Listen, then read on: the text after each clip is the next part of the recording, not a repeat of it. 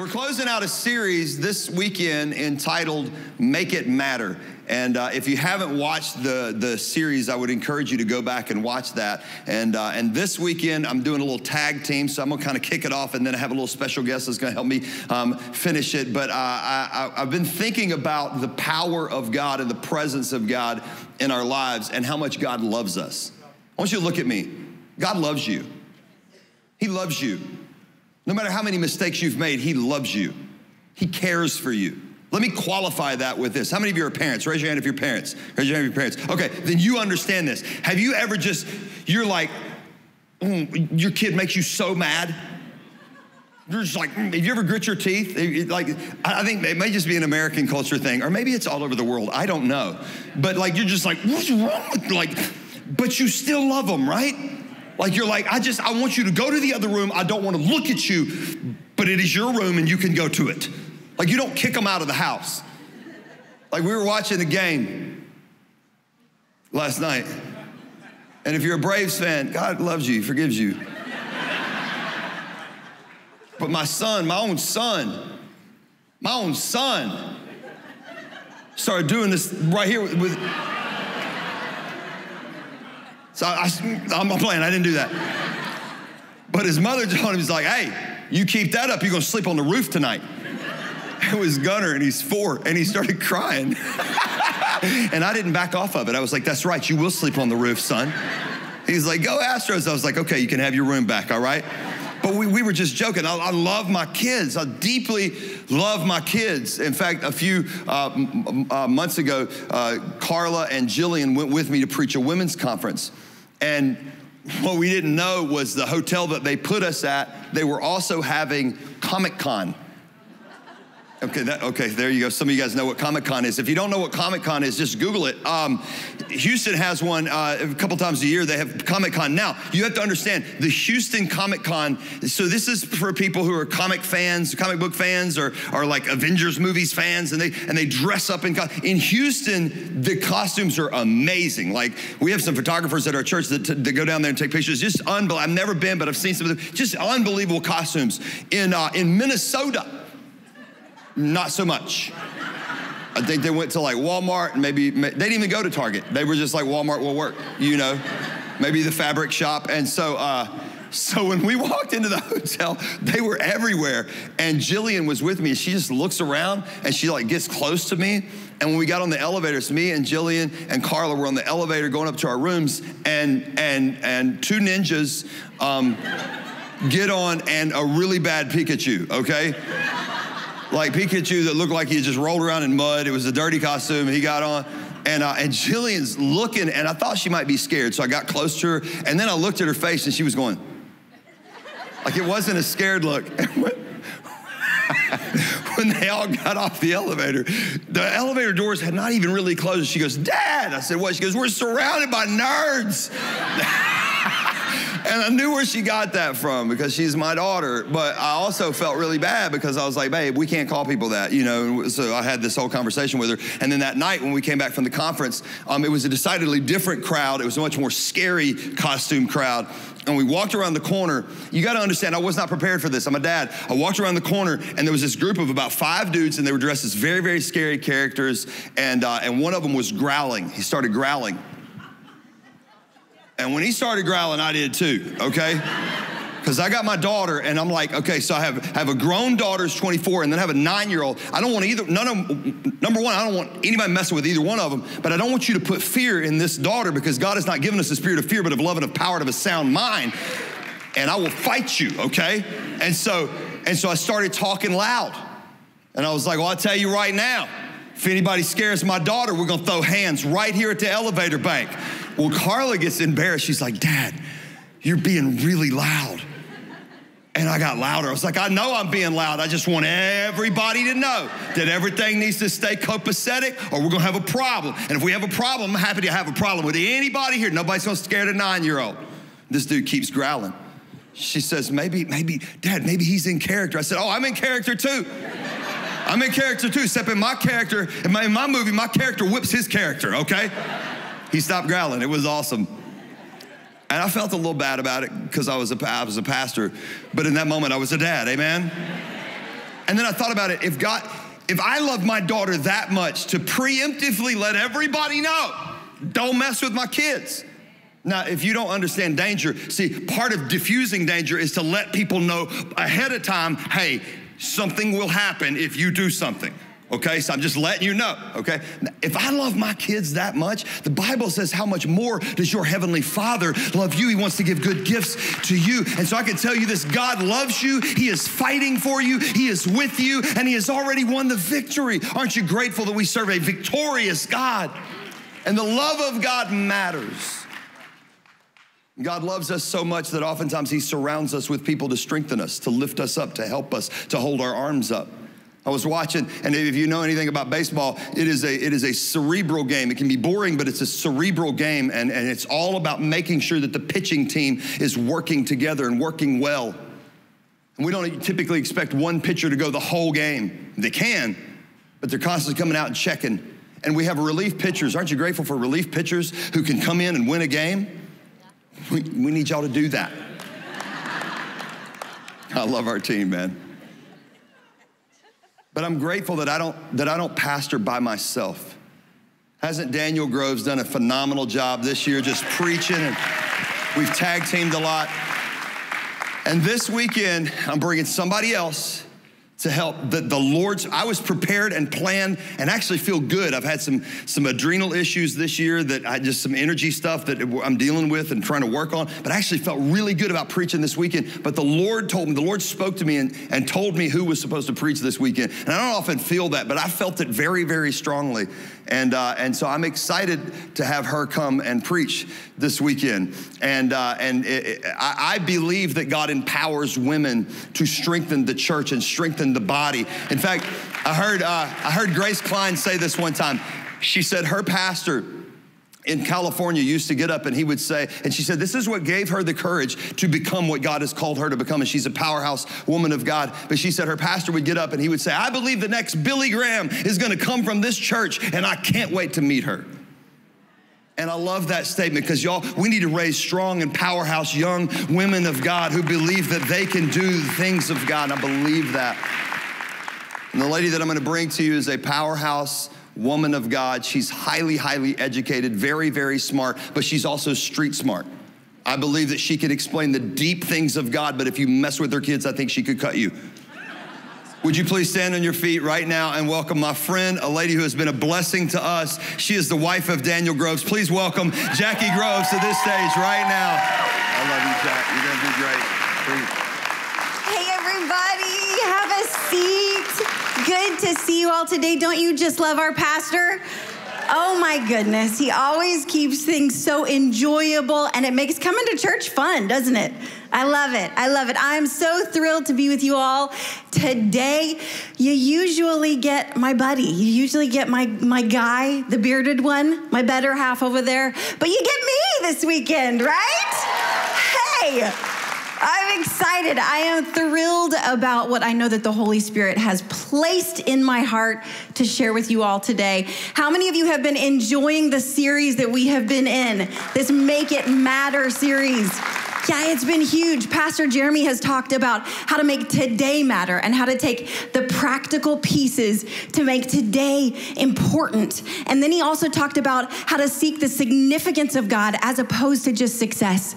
And then Pastor Daniel came in and he preached about how to find the purpose of God, the God-designed, hand-specific, just for you purpose that is on your life, and then how to steward that well. Y'all, this series is really, really important because how many of you have ever been guilty of just being too busy in life? Being too busy. People ask you, how's your day? How's your day going? You're like, oh, it's just so busy. I just feel so busy. Or how's your week? What do you guys do this week? And you were like, I can't tell you. I was so busy. I was so busy. I find myself doing that all the time. But the truth is it's not actually an answer. That's actually just a distraction. But we have to know that what the Bible says about what these screens say is how to leave your mark, how to make it matter, and how to make a difference instead of just rushing through it in survival mode. Ephesians 5:15 and 16 says to be very careful then how you live, not as unwise, but as wise, making the most of every opportunity, making it matter. So today I am going to be sharing with you all about how to make the struggles matter. How to make the unexpected challenges and difficulties and hard times and painful seasons, how to not let them steal your purpose, your significance, and your joy in your story. Amen? Today, I want to share with you a little bit about my story. I want to share about a time when I was in college, and I actually just shared this with our staff just recently. And the reason that I shared it is because I realized it was the very first time that I had, as a grown-up, to make my own decision about how to make my situation matter and how to make it significant. And it marked me. It literally marked me so much that I keep this little piece. I don't always keep it in my pocket, everybody. But I do keep this piece with me because it is a gentle reminder of what God taught me in this season. So when I was in college, I was pre-med and undergraduate, and we were going on a 1-month medical missions trip. We were going to Papua New Guinea. It's that small little country right above Australia. It was going to be amazing. We had prepared, my team and I had prepared. I mean, we had prepared every area we could think to prepare. We'd prepared medically, we'd prepared spiritually, we'd prepared physically. We had done every ounce of preparation that we could think to do. But we weren't quite prepared for what we were getting ready to encounter. Of course, you never are. But we took 1 week's rope course right before we went on our trip, and that was to bond us as a team. And at this ropes course, I think it was the second day that we got there, I was heading back to our cabin after the night of chapel, and we were walking down this dirt road, and there were railroad ties on the side of the dirt road, and it had rained that day, and I was a college kid, so I was wearing flip-flops. So I was like, I'm not going to walk on this muddy area. I'm going to walk on the railroad ties. This makes so much more sense. And as I was stepping up on these railroad ties, I literally, as clear as I can possibly explain to you, I heard a warning, watch out for that right there. And so I legitimately, in the dark, couldn't see it. I wouldn't have seen it. I look down and I see this pretty little piece sticking up out of the railroad tie. Now, you guys, I'm sure you're super smart, so you can probably deduce that this guy didn't stay in the railroad tie because he encountered me at that point. In the moment, I thought, you know what? I'm just going to go ahead. I'm going to do the smart thing. I'm going to jump right over it, right? I'm just going to skip over it, and I won't, this will be easy. This will make it better. I won't walk around it. That could get me hurt, right? It wasn't my best decision. Unfortunately, I fell right smack dab on this here piece of rebar wire and destroyed my leg pretty significantly in that moment. But after lots and lots of stitches, the doctor said it's gonna be okay. You can go to Papua New Guinea, you're gonna have to walk on some crutches for a little bit. And I was like, okay, I can do that. As long as it doesn't ruin what I had planned for, then I can do it. So I was a good girl. I was on those crutches for as many days as I needed to. We went to Papua New Guinea. The second day we were there, we took my stitches out. The next day after that, we went on our big trip. We were going into what they call the bush. It's the remote villages of Papua New Guinea. It's a 4-hour hike up and a 4-hour hike down. And we got all the way up the mountain, and we got not all the way down the mountain before I yet encountered another unplanned disappointment, and I fell and I hurt my leg, same leg, in another way this time. But our team and I, we were like, our training evidently wasn't that good because we were like, it's just a sprain. Walk it off, you can do this. So for 2 hours, y'all, for 2 hours, I walked and I tried to hike the best I could, but what we did not know was my leg was broken and my ankle was broken and my foot was fractured. And for 2 hours, I tried to tough it out and to just push through. I have never experienced that kind of disappointment in my life or frustration in that moment. After we got long and short of the story, after we got into the village, because it was the only place we could go. We were hours from the city. After we got into the village, I was stuck in a hut for 5 days on my back, nowhere to go. My leg turning black all the way up. I didn't know what I would do. Finally found a doctor. Finally, they got us out of there. Found a doctor, got me casted up to my mid-thigh, and they said, you have 2 options, okay? You got 2 options. You could just go home. You could go home, you put in a good effort, you really tried.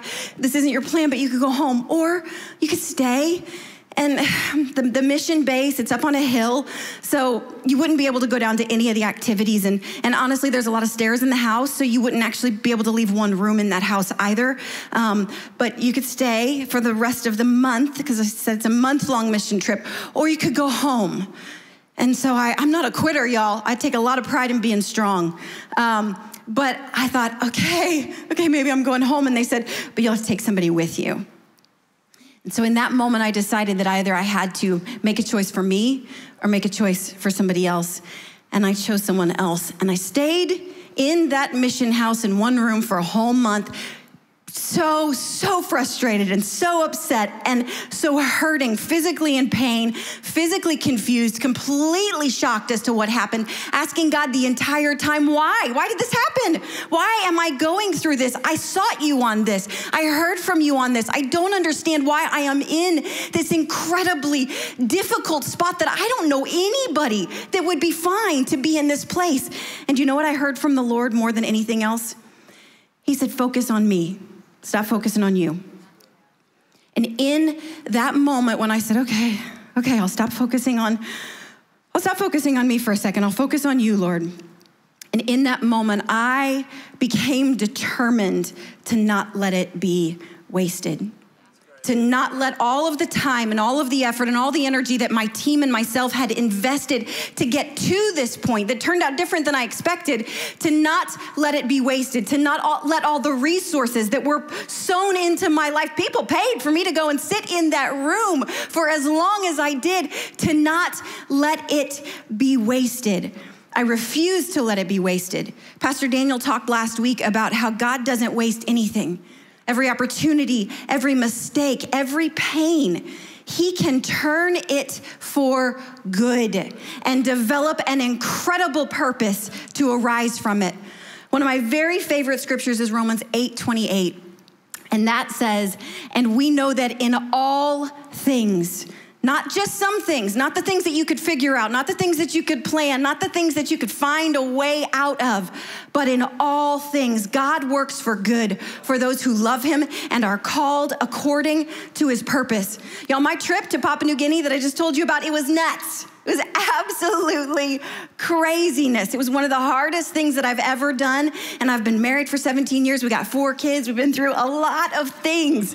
But it was by far, up to date, one of the hardest things I've ever done. And I realized in that moment that it was my choice to make my situation matter and not let it be wasted, to own Romans 8:37 that says, in all these things, we are more than conquerors. That means that there is no situation, no issue, no problem, no struggle that is bigger than us. We are bigger than all of those things.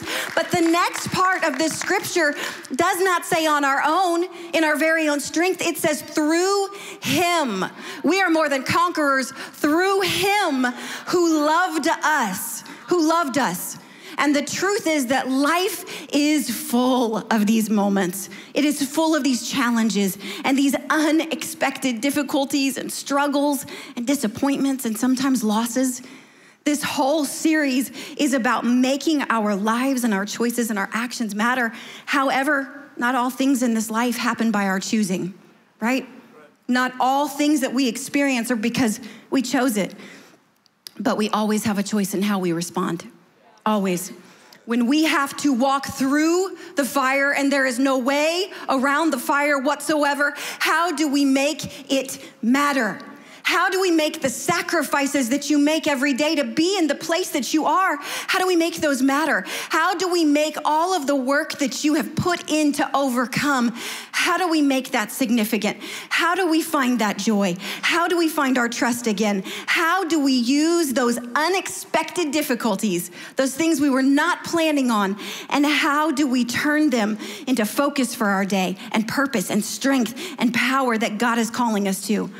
Because y'all hear me, what you have been through, maybe what you are in the middle of right now, it can either be your future's prison walls, or it can literally be the trampoline that you bounce right on up out of into your freedom, into your purpose, and into the hope that God has called you to. Amen?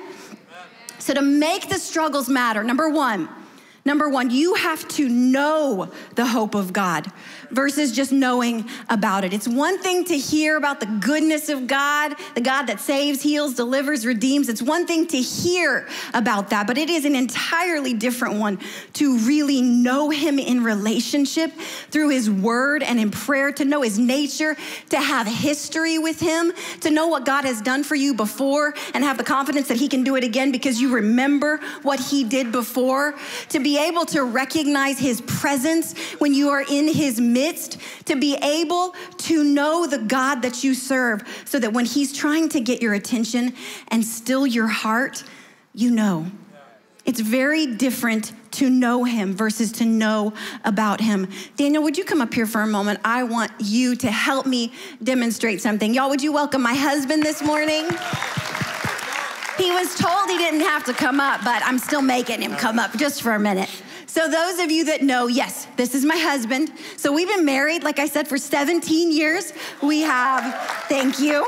We were best friends for 5 years before that. We've got 4 kiddos, 1 baby in heaven.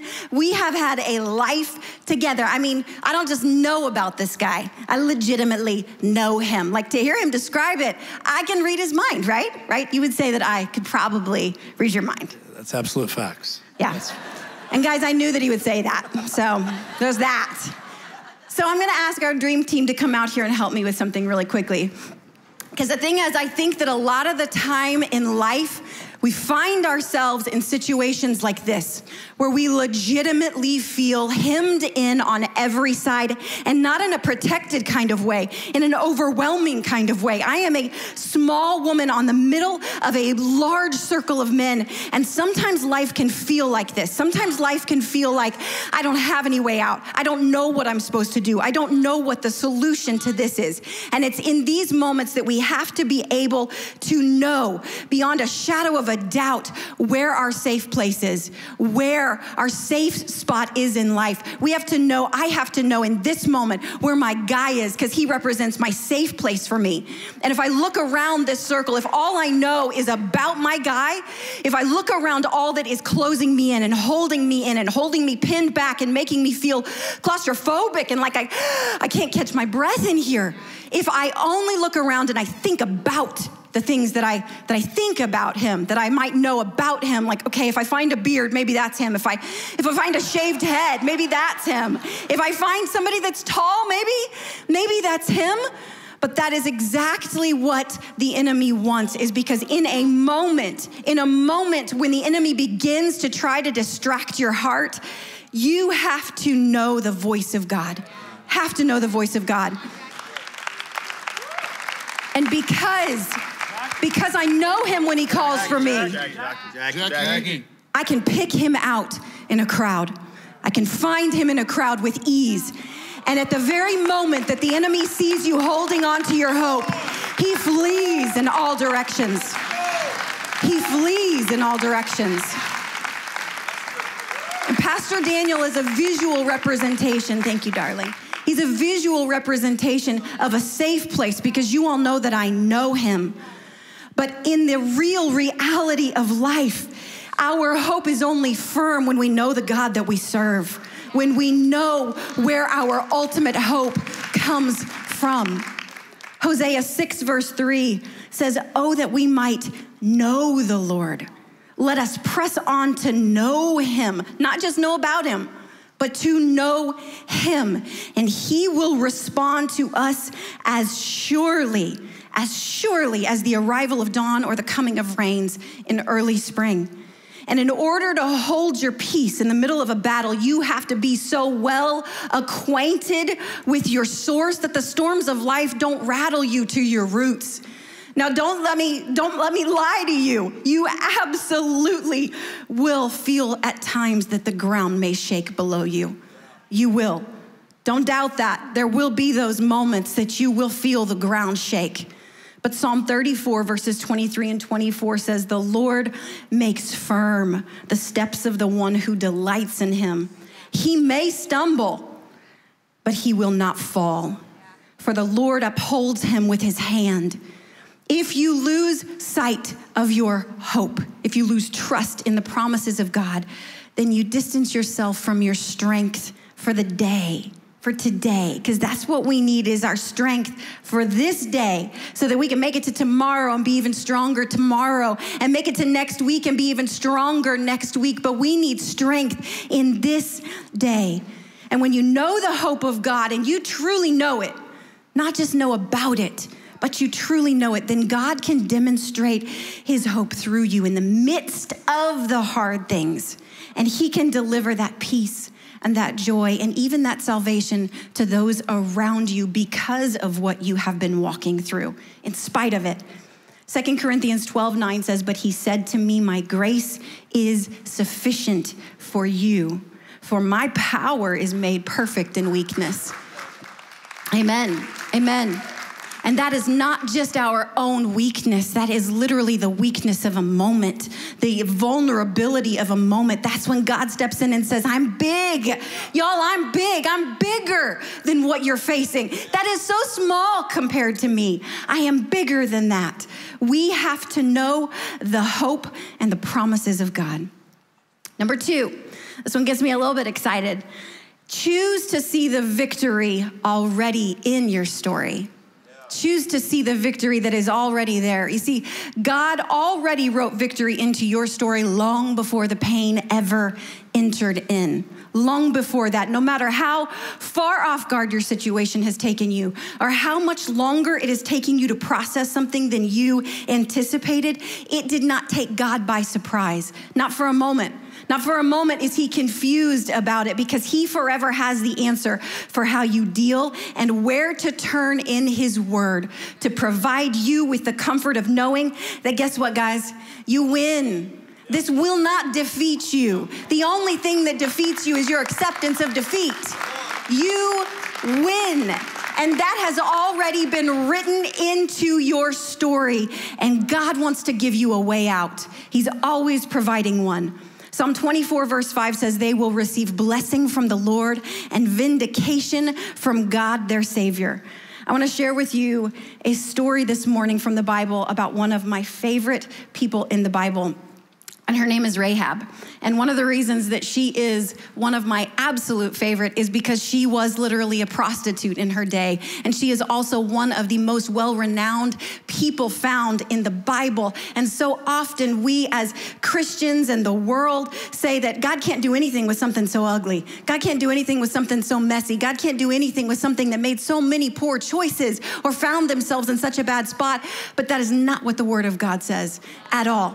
God can vindicate, redeem, and restore in a simple moment, just like he did with Rahab.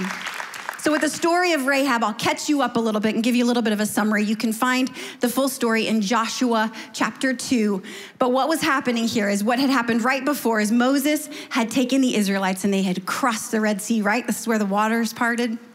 We'd seen that miracle.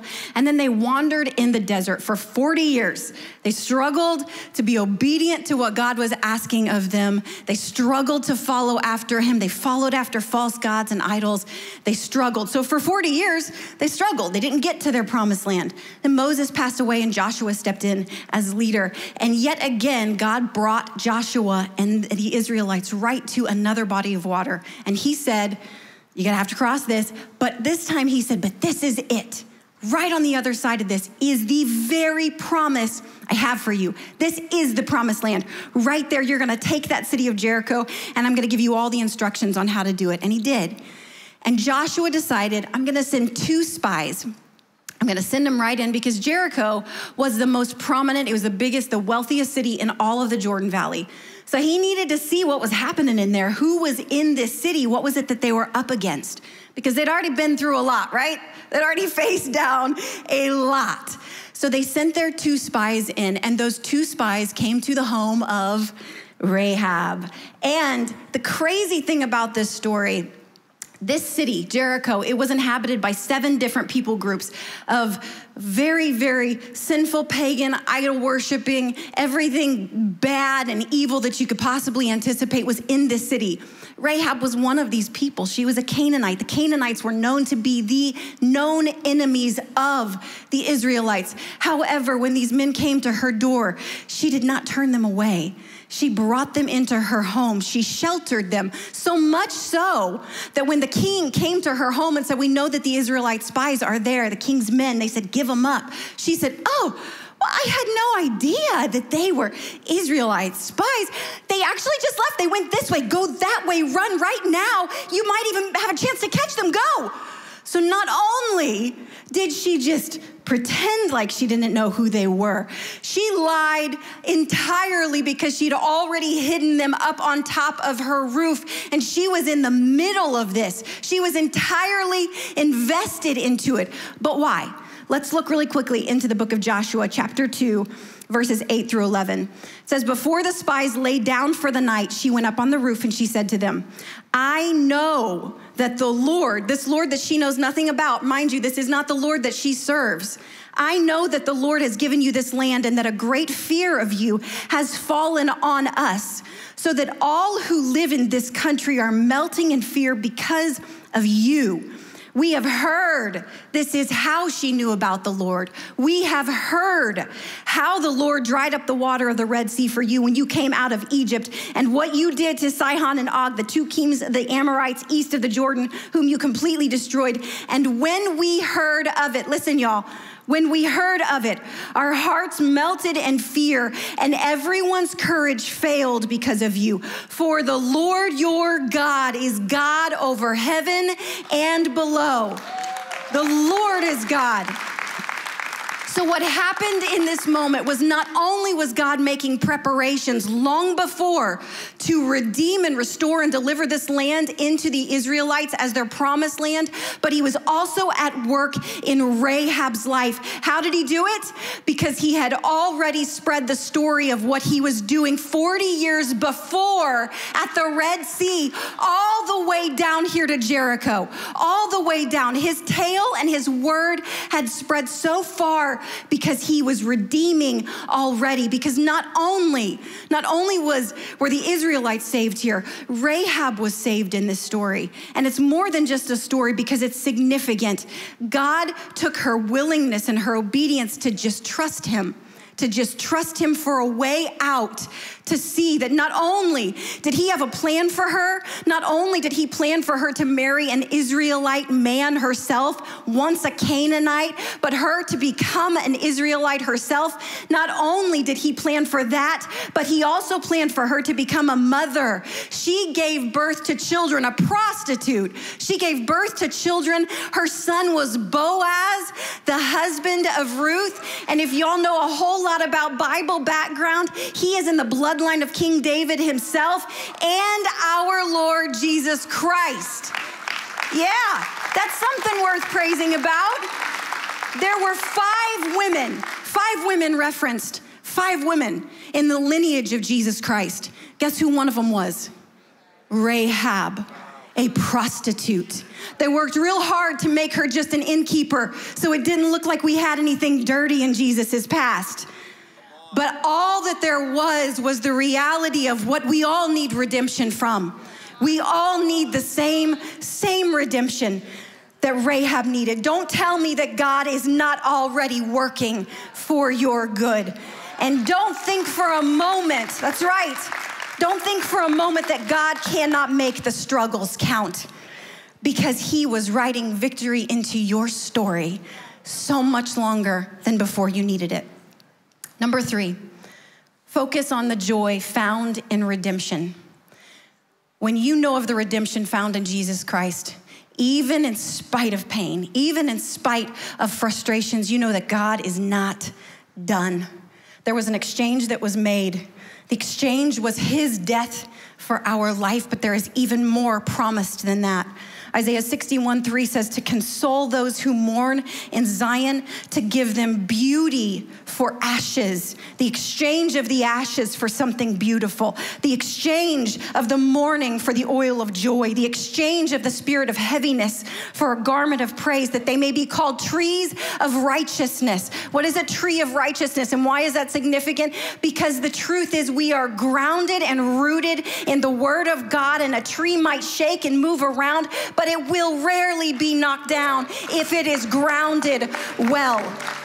And it says, this is the planting of the Lord, that he may be glorified.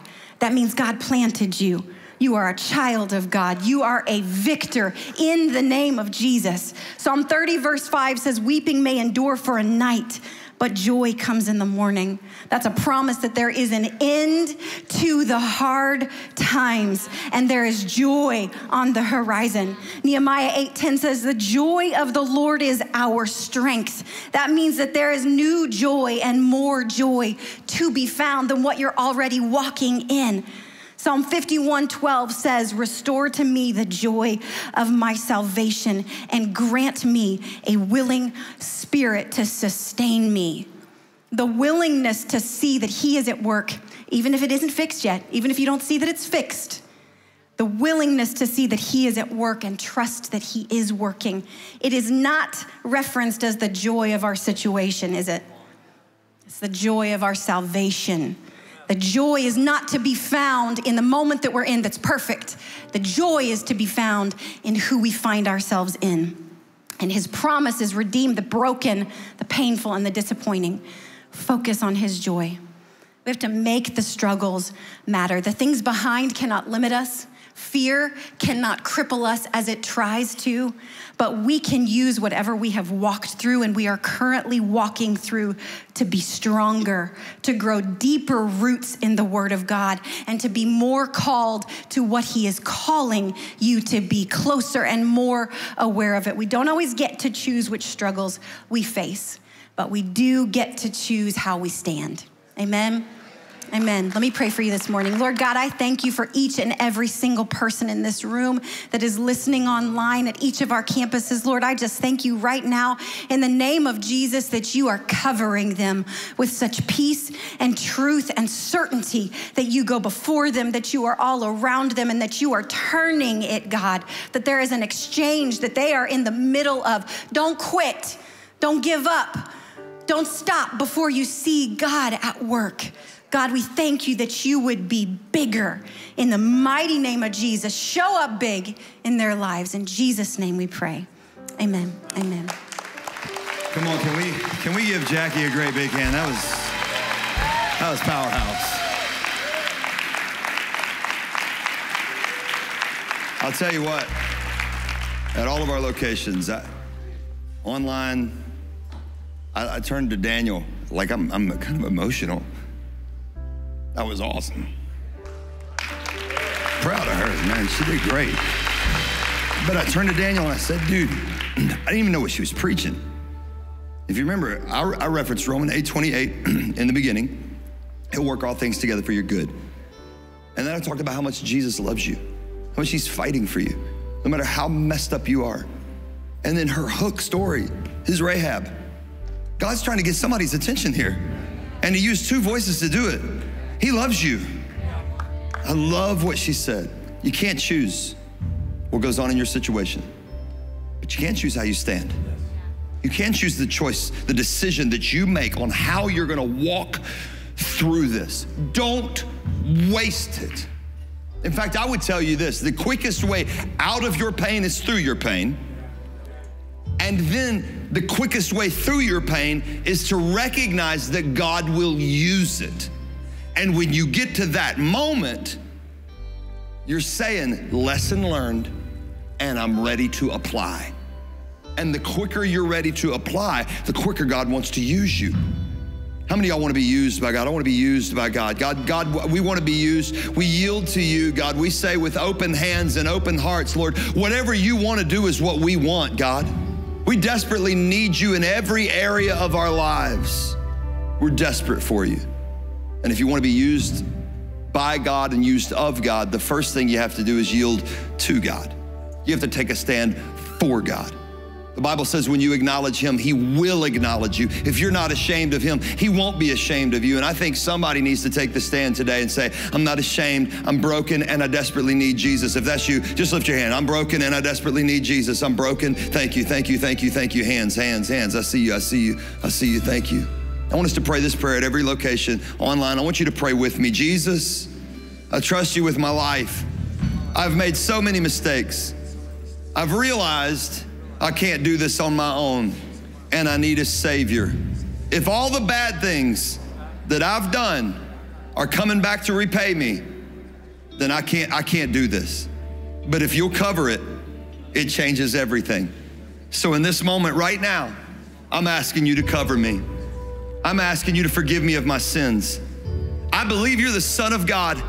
I believe you died on a cross and rose again on the third day. So in this moment, I'm asking you, Jesus, to be the Lord of my life. In Jesus' name, amen.